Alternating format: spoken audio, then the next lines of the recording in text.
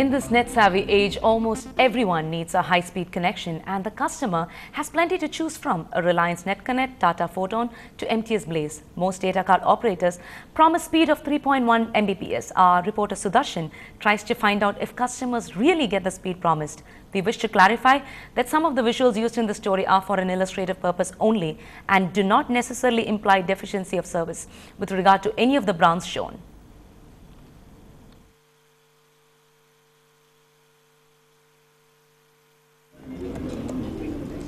Carry your speed, blazing speed, speed on the move. Taglines used by data operators to attract customers. And that promised speed is up to 3.1 Mbps. But is that what we get?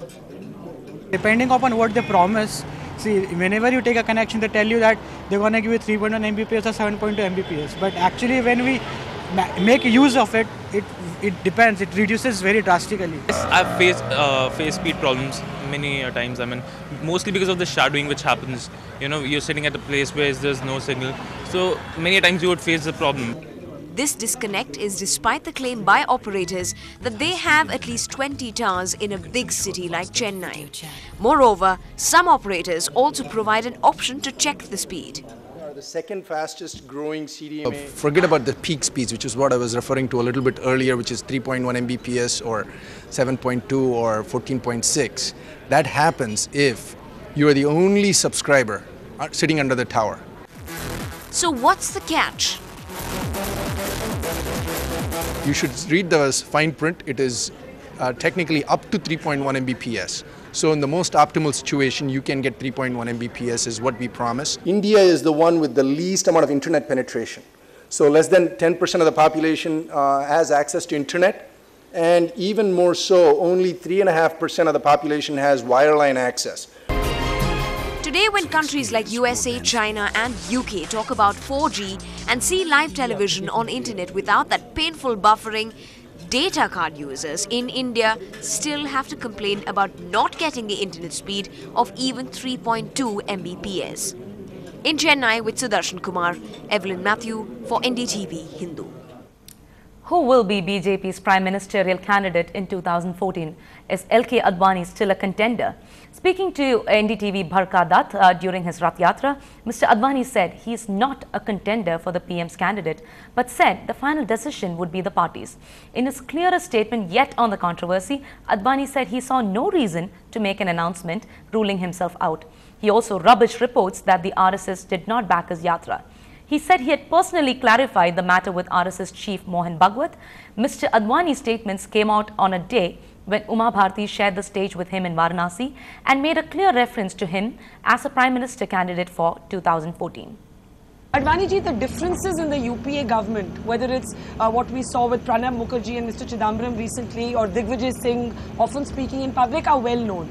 But the Congress turns around and says that there are many internal factions within the BJP as well.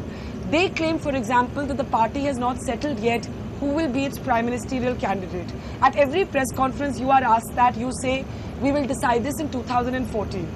Do you see yourself as somebody who would be a contender for the prime ministerial post in 2014? I'm not a contender for the prime ministerial post. In fact, even in 2009, when the party said that you are to be the prime ministerial candidate, I was not a contender. In fact, my party's own displeasure with me had started just a few months before that. And yet I was chosen.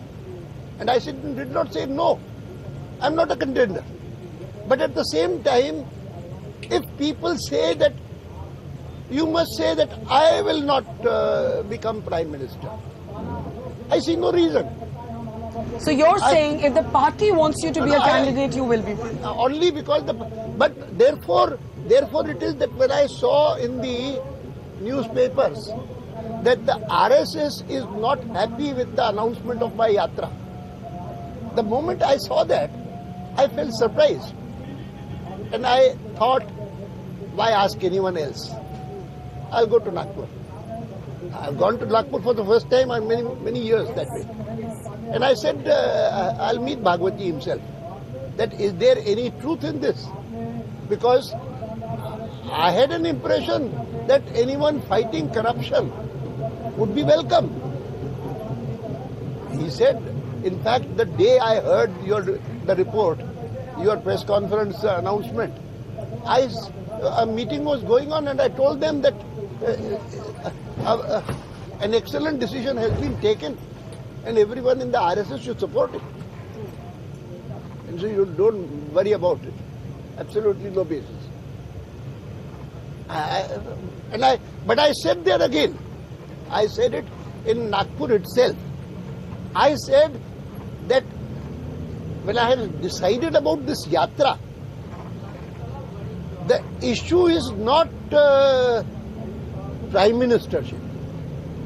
The issue is, in fact, I said it today because I was asked that is it repackaging of LK Advani? Someone asked me. I said, Advani is not the issue.